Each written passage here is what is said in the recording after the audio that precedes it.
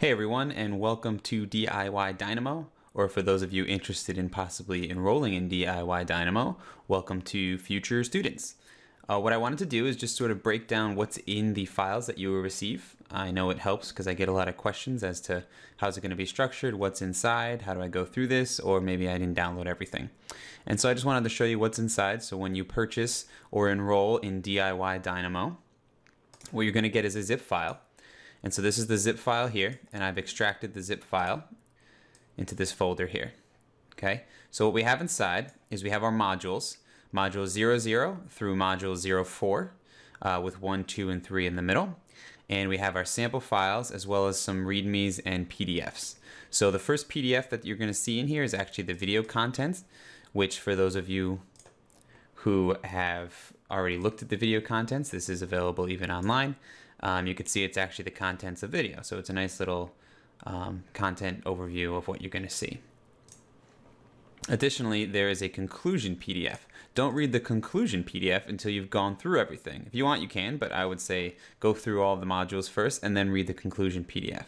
So module 1, I'll just dive inside, is going to be an introduction video as well as a PDF README. So every single module in here has a README. So if I open the introduction, you could see here's the introduction README. And so basically it's going to tell you what the module is about, some important links, and so on and so forth. So make sure you check out the READMEs before you start going through the videos.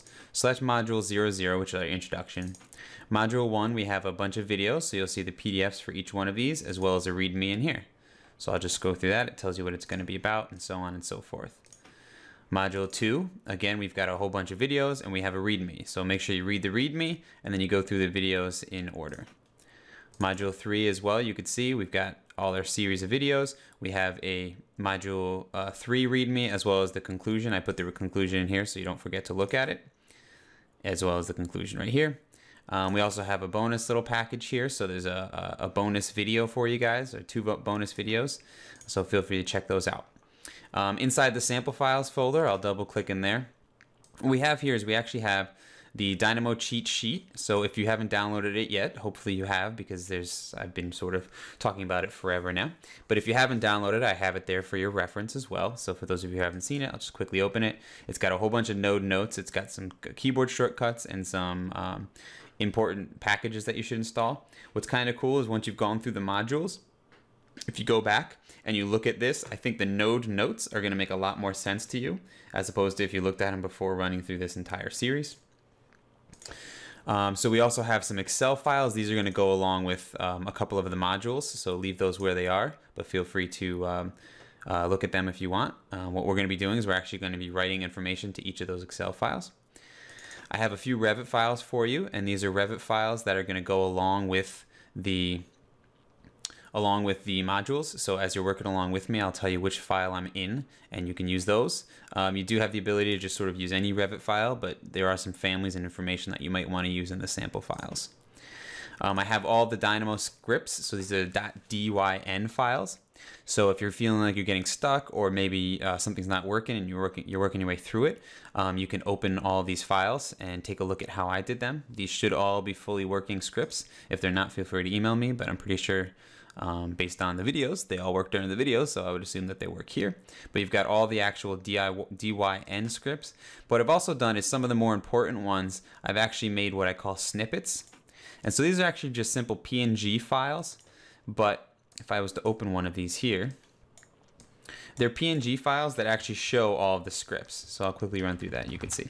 So these are pretty cool because if you're working through it and you don't want to open the DYN file, you can check out the image file. And then you have the ability to remake it looking for the specific nodes, and it helps as a guide. As well as these can be printed out so you can look at them on your desktop while you're following along in the video or trying to build the script. So that's really the rundown of the whole package. I hope that helps, and I hope that gives you a glimpse inside what's there. So feel free to email me or tweet at me at the Revit Kid and ask any questions. And I hope to see you guys during this enrollment period, during my Facebook Live office hours, or within the community, because I really want this one to be a community effort, and I really want you guys to learn this stuff and push forward. So again, thanks for following along, and I hope to see you all on the other side. and head on over to diydynamo.com to find out more about the course.